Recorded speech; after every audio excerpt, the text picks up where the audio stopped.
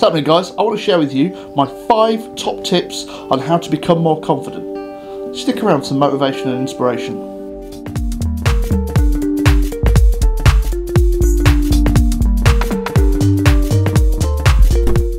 Hey everyone. There's this misconception that some people are just born confident, and it's absolutely nonsense.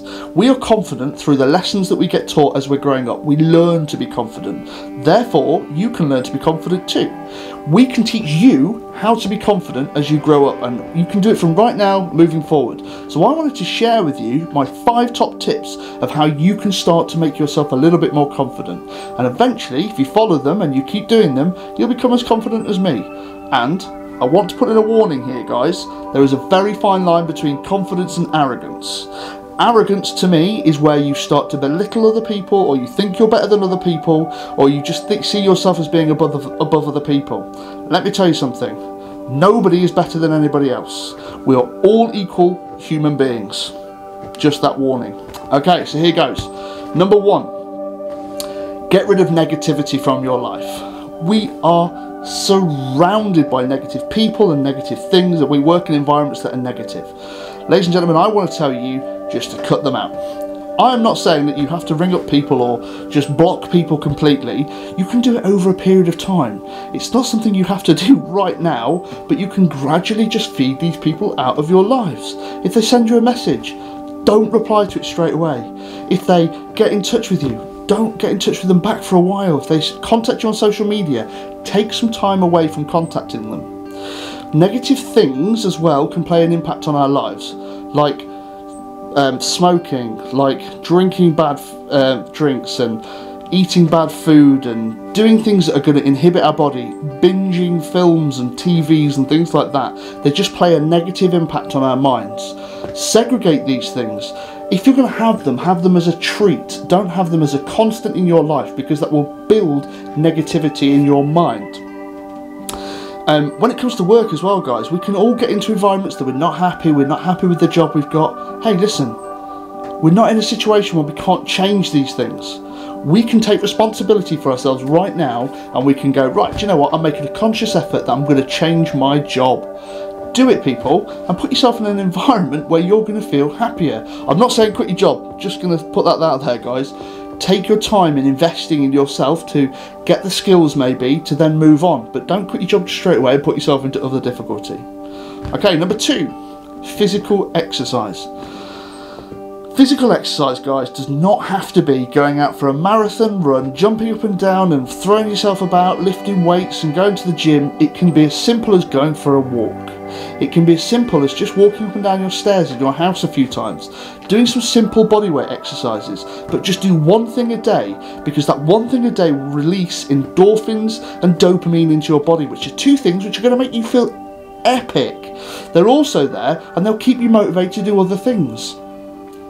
Exercise is a great way to stimulate the brain, to stimulate the body. It makes you look good, which is going to make you feel good, which is going to give you more confidence. Number 3, set achievable goals. Now, here's a funny one, because I always say set 3 types of goals. Set something that's extreme, because actually setting extreme goals gives you something to head for, and I like the fact that if you aim for those goals and you get halfway there, you've done a great job. So I like to set 3 sets of goals. So that's my first one. The second one I set is mid-term goals, things that I could achieve in probably 1 to 2 years, and I'm talking about financial aims, or buying yourself something as a reward, or physical fitness wise, or family and relationship terms. There's so much you can put into that category. And then have some short-term goals which you can just tick off as you go along, like clean the kitchen, or fix a shelf, or read a book. All things that are achievable by you, but do take a little bit of effort, because the thing is, once you start achieving these goals and you start ticking those boxes, you get confident within yourself and you start to feel good about the fact that you're achieving these goals. And it does exactly the same thing as physical exercise, because you get endorphins and dopamine from them, which means you get addicted to them, because they're addictive substances that our body releases. Therefore, we then become more addicted to setting goals and achieving goals, and before you know it, your mid-term goals are getting done, and then you get somewhere near, or you will achieve your long-term goals. Think about it, guys. It's a really good way to go about things. Tip number 4, Your appearance matters. I'm not talking about what you look like. Please do not think that, because that is not the case. Crikey, I've got a Mohican and I wear hoodies and whatnot, okay? However, what I'm talking about is when you get up in the morning, don't just throw on some slacks. Have you ever had this experience? Have you ever got yourself dolled up for a night out? You've put your slap on, you've done your hair nice, you've put your favourite shirt on, you've got, or blokes wear whatever, it doesn't matter. But you've made yourself feel really good by the way you look.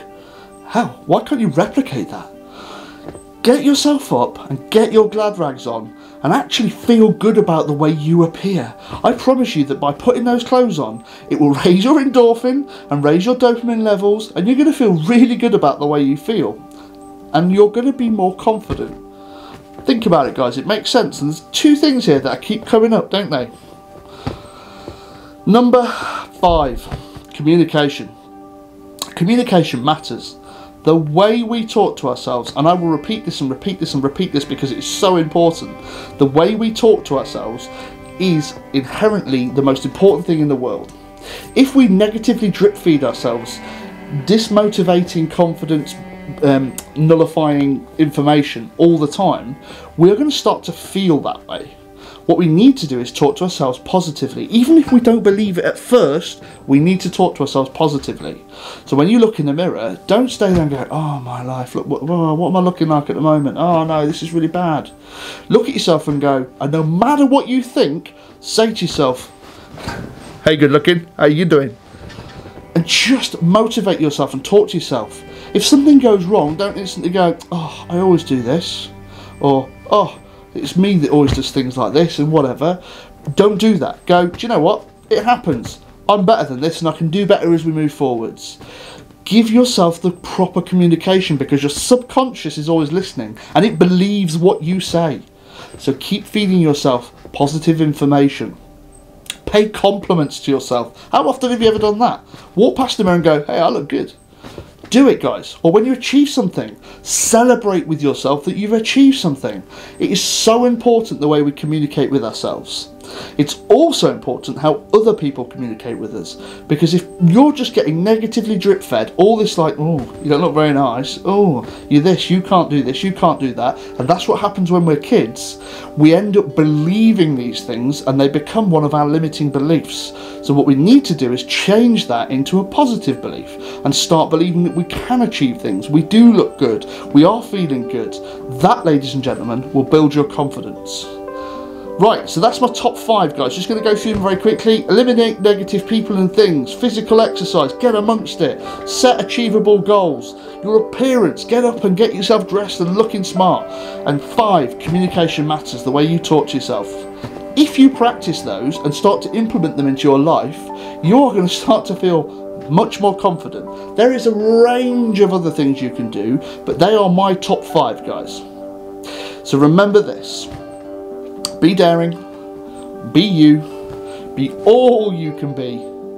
Be the person who straightens the back, walks a bit happier, because they're paying attention to what they're doing and the way they look.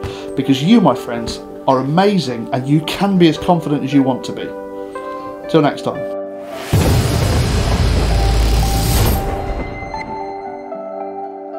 Hey guys, thank you so much for joining me on that video. I really hope you got something from it. As always, if you would like to subscribe, like, share, press the bell, I'd really appreciate it, because actually you won't miss out on anything else that we do, and you might pick something up. Genuinely, if you got something from it, I'd really appreciate a comment, because that's what keeps me going, and I've had a few recently and they really do inspire me to do more of these things. Anyway, look forward to seeing you next time. Remember that you are amazing, you always will be, and it's all in here. See you later.